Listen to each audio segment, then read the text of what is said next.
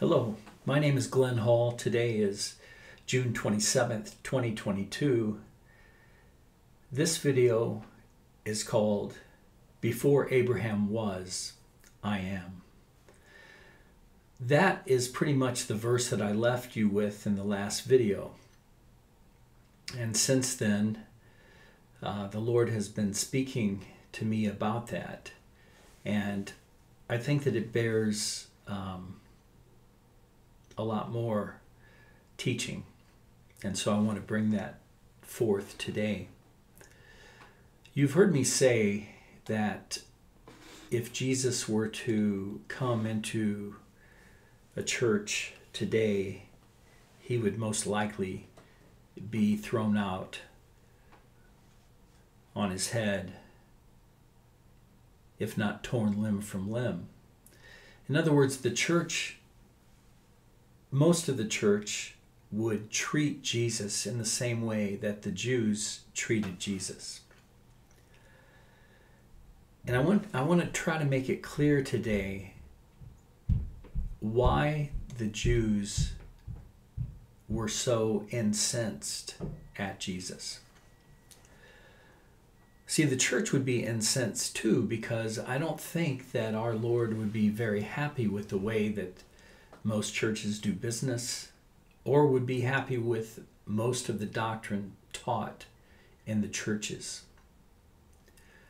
I'm going to start today by reading again from the book of Revelation, chapter 3, starting at verse 14, to the last church of the seven, to the church in Laodicea. And to the angel of the church in Laodicea write, the words of the Amen, the faithful and true witness, the beginning of God's creation.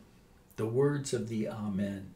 Remember in the book of John, I've been focusing on the many times that Jesus said, Amen, Amen, which translated means truly, truly, truly, or in truth, or this is the truth, this is the truth, I say to you. In other words, he's putting emphasis upon what he is saying, and he's saying, what I'm telling you is true. And so here to the church in Laodicea, it begins by saying the words of the Amen, the words of the truth. And he says, I know your works. You are neither cold nor hot.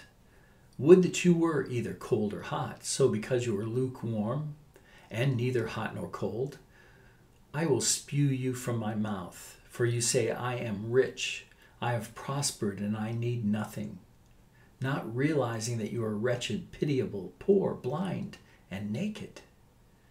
I counsel you to buy from me gold refined by fire, so that you may be rich, and white garments, so that you may clothe yourself, and the shame of your nakedness may not be seen, and salve to anoint your eyes, so that you may see. And I've shown you in the last few videos how these are three more words that our Lord has given us to describe the water of the Word. The water of the Word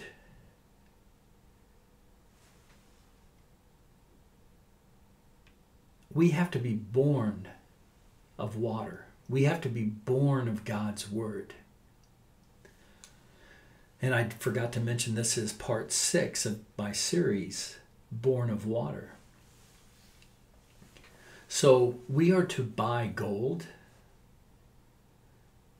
We are to clothe ourselves in white garments. And we are to buy salve from our Lord to anoint our blind eyes so that we may see. Those whom I love I reprove and discipline, so be zealous and repent. Behold, I stand at the door and knock.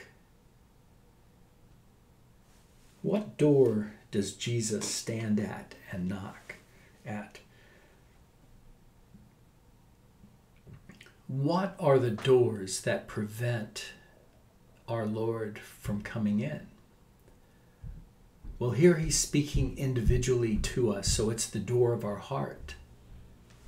But also think, we call it the church. The church is really the called out ones, the ecclesia. But we call now our buildings the church, and we have doors at our churches. Christ knocks at the door of our church, but do we let him in? I stand at the door and knock. If anyone hears my voice and opens the door, I will come into him and eat with him, and he with me. To eat. Remember Isaiah 55, buy of me, buy food from me, rich food.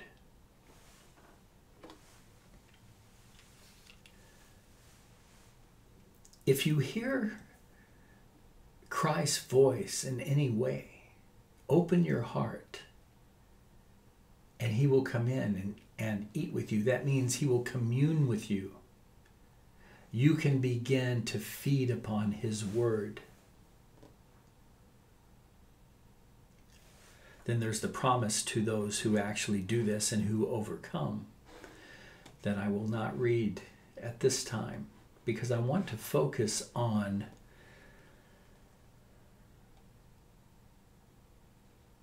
who Jesus is. Do you realize how much he provoked the Pharisees and the Jews when he came?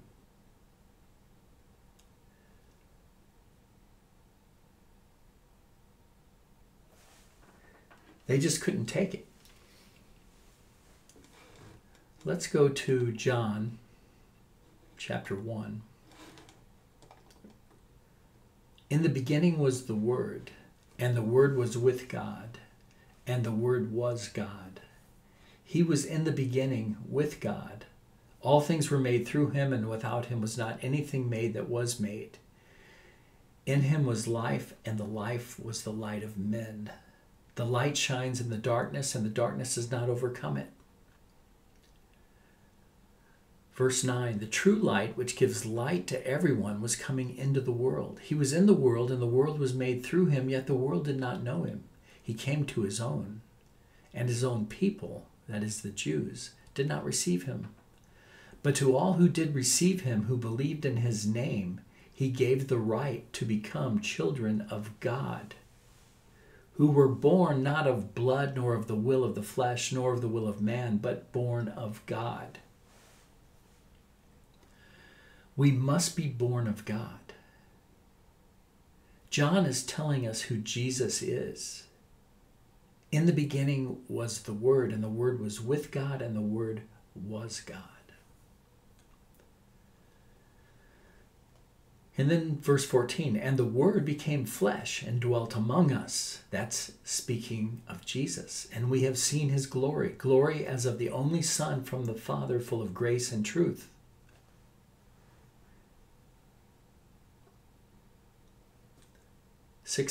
For from his fullness we have all received grace upon grace. For the law was given through Moses. Grace and truth, or grace and the law, came through Jesus Christ. Jesus is the giver of the law. He's the one who gave Moses the law. But he also is the giver of grace. And then verse 18, no one has ever seen God, the only God, who is at the Father's side. He has made him known. No one has ever seen God. The only God, that speaking of Jesus, who is at the Father's side, he has made him known. Now remember that no one has ever seen God. In John 5, verse 37, says this.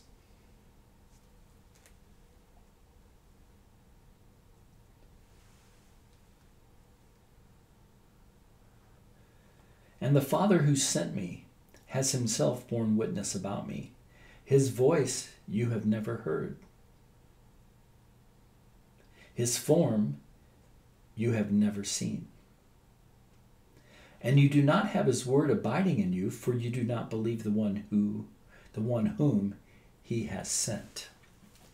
You search the scriptures because you think that in them you have eternal life, and it is they that bear witness about me. That's what Jesus said to the Pharisees, to the Jews. And then in John 6:46, he says this.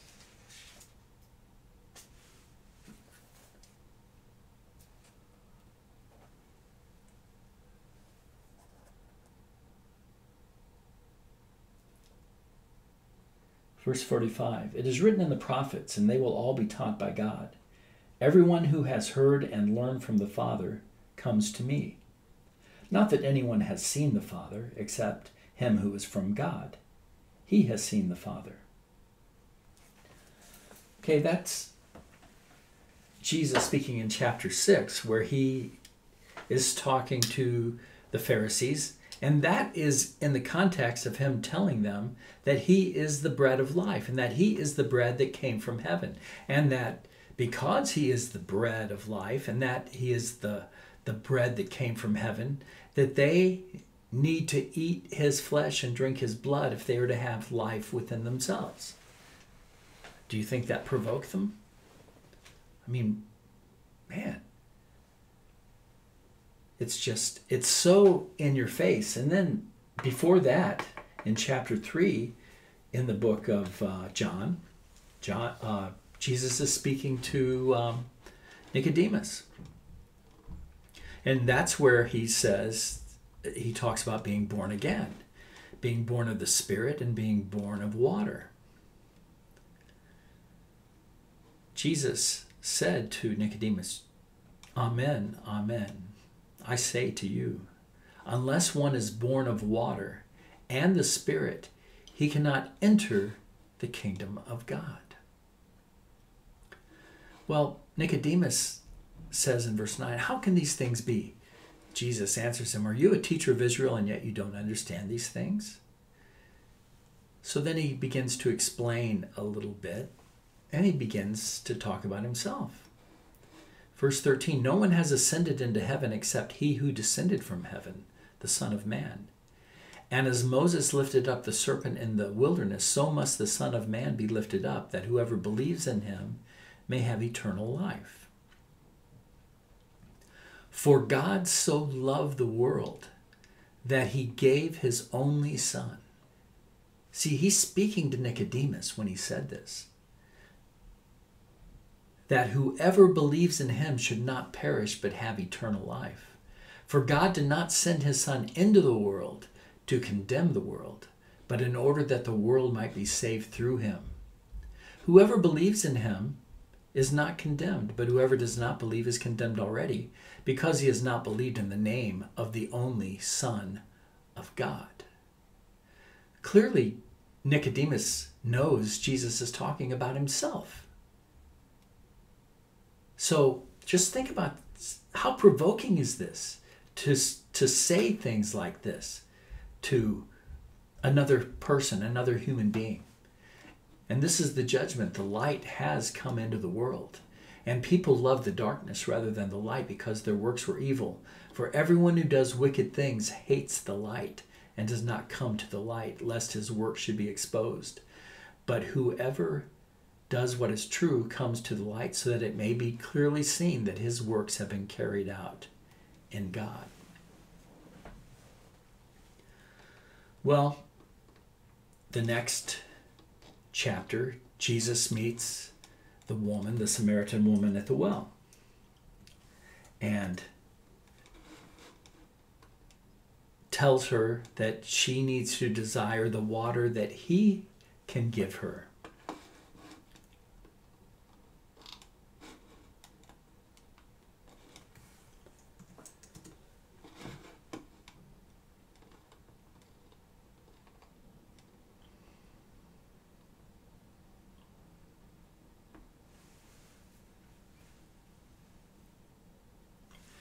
Chapter 5, Jesus calls God his Father.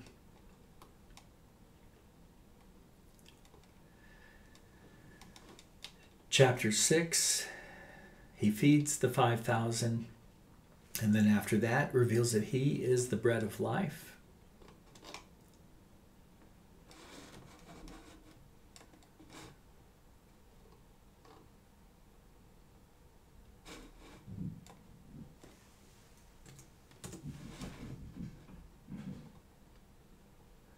Then Jesus goes to a festival, the Feast of Tabernacles. And on the last day of the feast, the great day, Jesus stood up and cried out, "If anyone thirsts, let him come to me and drink. Whoever believes in me, as the scripture has said, out of his heart will flow rivers of living water." Chapter 8, he says that he is the light of the world. That if the Jews would believe in him and abide in his word, they would know the truth, and the truth would set them free. Then he calls them children of the devil.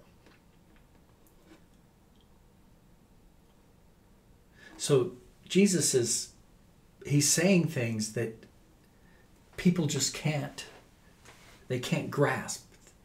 They can't believe that someone is saying this. So then at the end of chapter 8,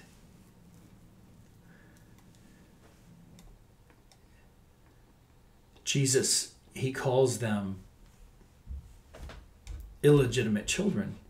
And the Jews answered him, saying, "Abraham is our father." And Jesus said to them, "If you were Abraham's children, you would be doing the works Abraham did. But now you seek to kill me, a man who has told you the truth that I heard from God. This is not what Abraham did. You are doing the works of your father." They said to him, "We were not born of sexual immorality. We have one Father, even God." Jesus said to them, "If God were your Father, you would love me, for I came from God, and I am here. I came not of my own accord, but he sent me. Why do you not understand what I say? It is because you cannot bear to hear my word. You are of your father the devil, and your will is to do your father's desires. He was a murderer from the beginning and does not stand in the truth, because there is no truth in him. When he lies, he speaks out of his own character, for he is a liar and the father of lies. But because I tell the truth, you do not believe me. Which one of you convicts me of sin? If I tell the truth, why do you not believe me? Whoever is of God hears the words of God. The reason why you do not hear them is that you are not of God." Whew. The Jews answered him, "Are we not right in saying that you are a Samaritan and have a demon?" Jesus answered, "I do not have a demon, but I honor my Father, and you dishonor me. Yet I do not seek my own glory. There is one who seeks it, and he's the judge. Amen, amen. Truly, truly, I say to you, if anyone keeps my word, he will never see death." The Jews said to him, "Now we know that you have a demon. Abraham died, as did the prophets. Yet you say, if anyone keeps my word, he will never taste death. Are you greater than our father Abraham, who died? And the prophets died. Who do you make yourself out to be?" See, that's the issue, isn't it? That's the issue. Who do you make yourself out to be? Who are you?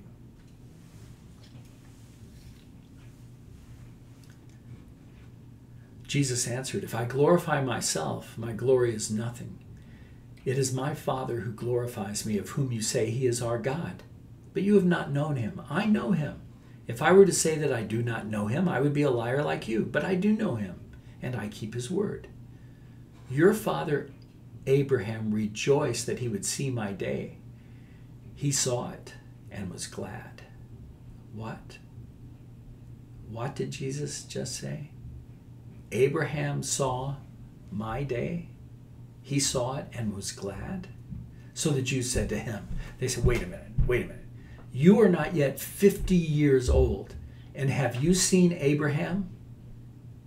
Jesus said to them, Amen, amen. Truly, truly, I say to you, before Abraham was, I am. Oh my, what did he just do? He just spoke the name of God. He just spoke the tetragrammaton, the 4 letters that are the name of God that was revealed to Moses and that Jews do not utter. But he said it.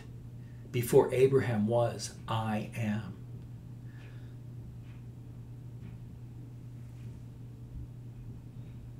So he used the name of God for himself. Do you see that? He used the name of God for himself. So they picked up stones to throw at him, but Jesus hid himself and went out of the temple. See, we think that we know who Jesus is. But have we really come to that place where we believe that Jesus is God? Let's go look now. Let's go look at scriptures that would immediately have come to these Jews' minds when he said this. And then we'll understand why they were ready to stone him. So let's go back to Genesis, starting at Genesis 12.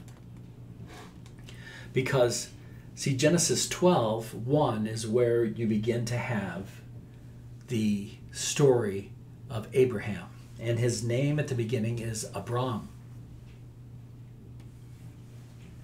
So turn to Genesis chapter 12.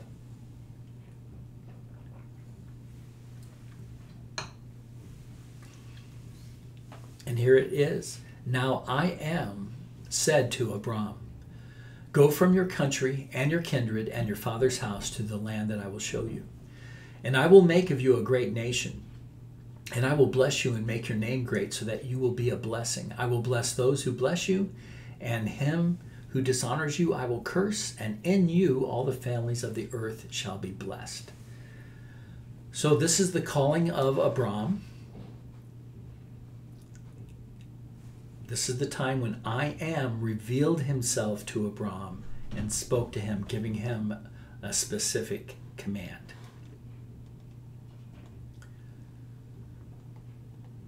Then we have a very interesting event happen in chapter 14 of Genesis, where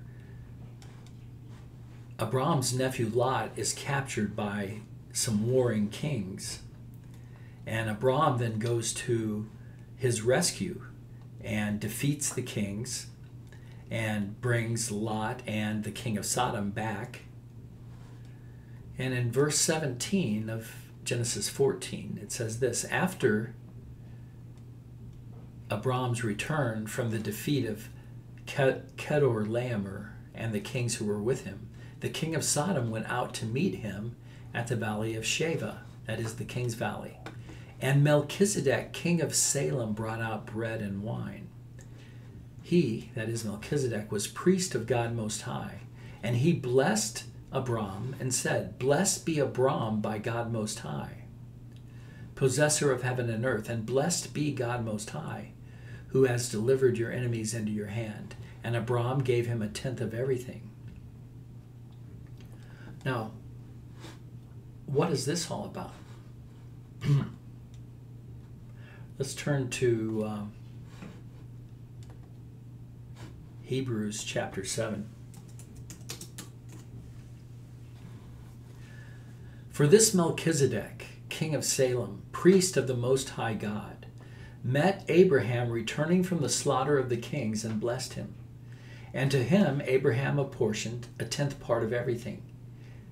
He is first, by translation of his name, that's Melchizedek he's talking about, king of righteousness, Melchizedek, king, Zadok, righteousness, king of righteousness.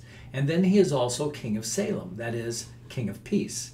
He is without father or mother or genealogy, having neither beginning of days nor end of life, but resembling the Son of God he continues, a priest forever. See how great this man was, to whom Abraham the patriarch gave a tenth of the spoils. Well, who was Melchizedek? Was this event in Genesis 14, was it actually a time when Jesus appeared in the robes of a man, robes of flesh? Because it says here that he has neither beginning of days nor end of life. He resembles the Son of God. Okay. So now we're gonna move on. Then we go to Genesis chapter 15. After these things, the word of I am came to Abram in a vision. Fear not, Abram, I am your shield. Your reward shall be very great. So they talk for a little while. And now I want to move to another chapter. Genesis chapter 17. When Abram was 99 years old, I am appeared to Abram and said to him, I am God Almighty. Walk before me and be blameless, that I may make my covenant between me and you and may multiply you greatly. Then Abram fell on his face, and God said to him, Behold, my covenant is with you, and you shall be the father of a multitude of nations. No longer shall your name be called Abram, but your name shall be Abraham, for I have made you the father of a multitude of nations. I will make you exceedingly fruitful, and I will make you into nations, and kings shall come from you. And I will establish my covenant between me and you and your offspring after you, throughout their generations, for an everlasting covenant, to be God to you and to your offspring after you. And I will give to you and to your seed after you the land of your sojournings, all the land of Canaan, for an everlasting possession, and I will be their God. And God said to Abraham, As for you, you shall keep my covenant, you and your offspring after you throughout their generations. This is my covenant which you shall keep between me and you and your seed after you. Every male among you shall be circumcised. So here we have now the giving of the covenant of circumcision when Abram was 99 years old. So 17:1 begins by saying, when Abram was 99 years old, the Lord, that means I am, appeared to Abram and said to him, I am God Almighty.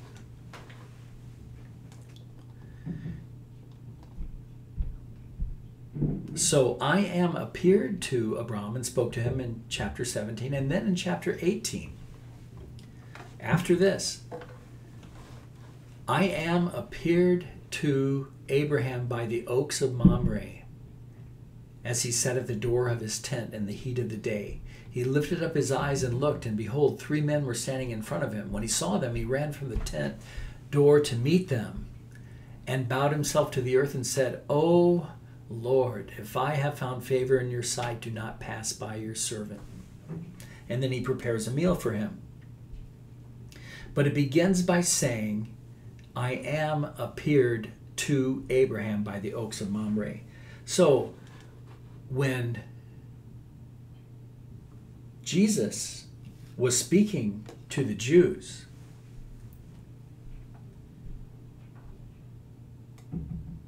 and they say, you have seen Abraham? And Jesus says, before Abraham was, I am. He was saying to them, I am the one that Abraham saw. I am the one that was there. I am the one that came to Abraham. I'm the one that told Abraham what was going to happen. I'm the one who implemented the covenant of circumcision.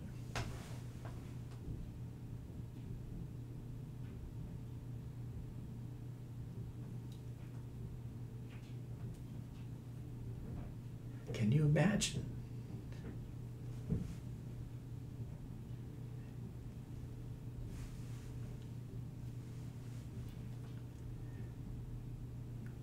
Can you imagine meeting the one,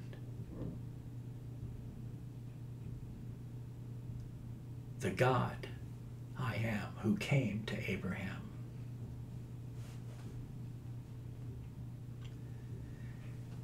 And then remember, Jesus says, no one has ever seen God.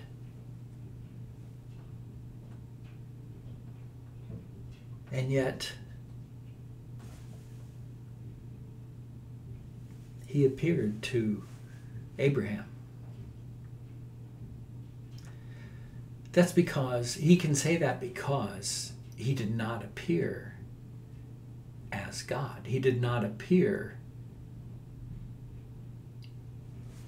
in the spirit to Abraham. He had to appear in flesh.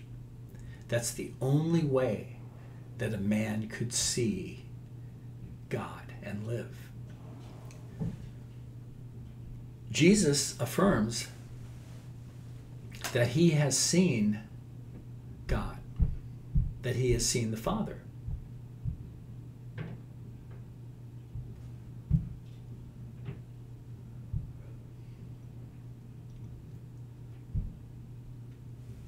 Now another revelation, and I think it's an important understanding of the God we serve.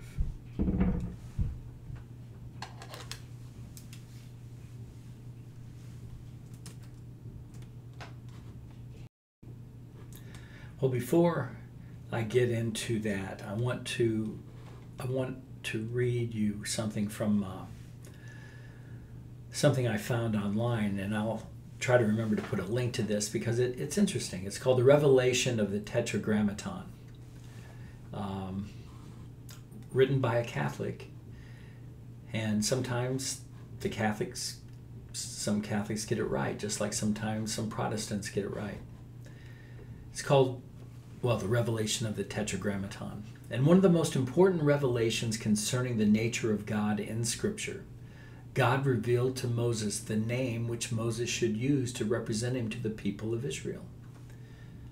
And here he's quoting from Exodus chapter 3, verses 13 through 15 from the Revised Standard Version. Then Moses said to God, "If I come to the people of Israel and say to them, 'The God of your fathers has sent me to you,' and they ask me, 'What is his name?' what shall I say to them?" God said to Moses, "I am who I am." And he said, "Say this to the people of Israel, 'I am has sent me to you.'" God also said to Moses, "Say this to the people of Israel, 'The Lord, the God of your fathers, the God of Abraham, the God of Isaac, and the God of Jacob has sent me to you. This is my name forever, and thus I am to be remembered throughout all generations." Now in that Revised Standard Version, when it said the Lord, the God of your fathers, that is actually the word I am, the God of your fathers. So in our Bibles, they always write it capital L, capital O, capital R, capital D. And when you see that, that's the Tetragrammaton. That is the four Hebrew letters, Yod, He, Vav, He.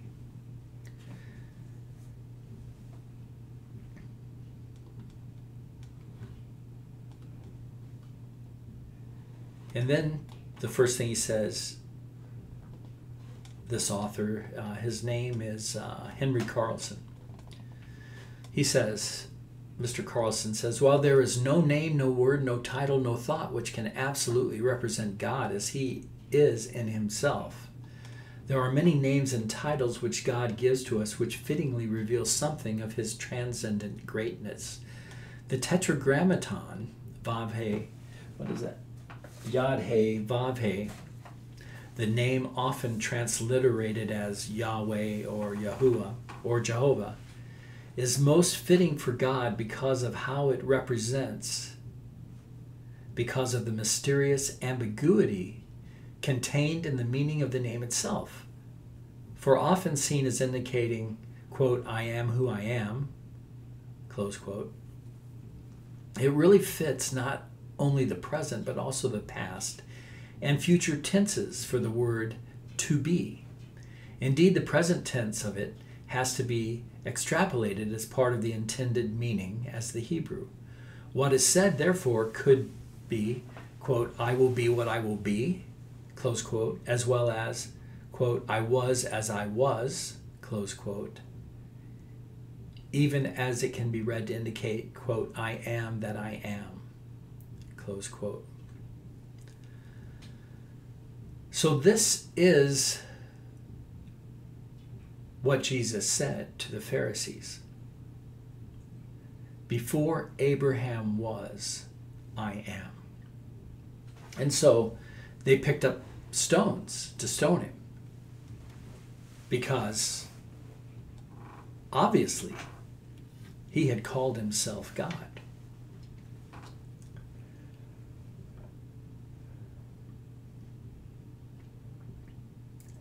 Now Jesus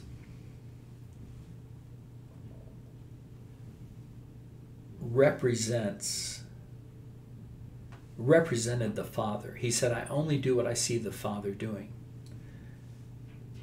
Clearly, the Father resided in the spiritual heavenlies, and Jesus was a man.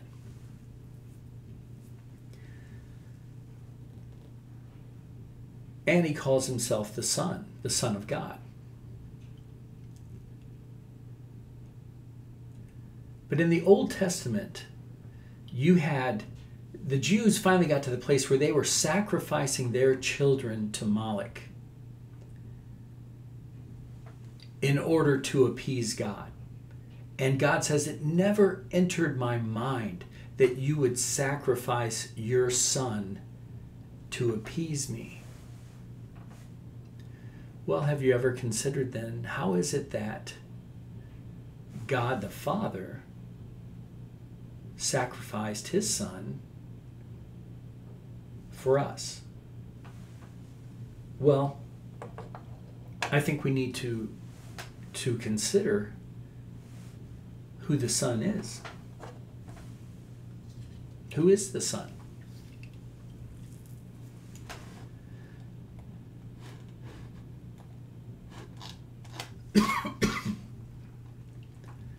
If we go back to John chapter 1, in the beginning was the Word, and the Word was with God, and the Word was God.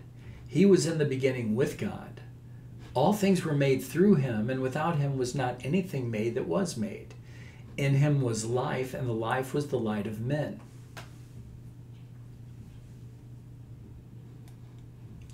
Verse 10. He was in the world, and the world was made through him. Yet the world did not know him. He came to his own, and his own people did not receive him. Who is this? Who is this? He was in the world, and the world was made through him. Verse 3, John 1:3. All things were made through him, and without him was not anything made that was made.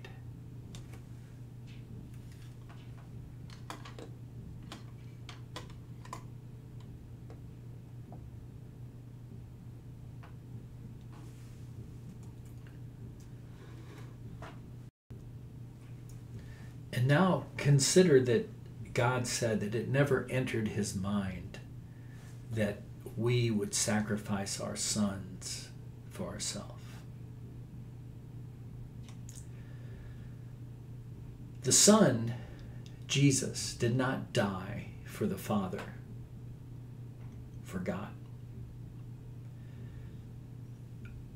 Jesus is our Father died for us.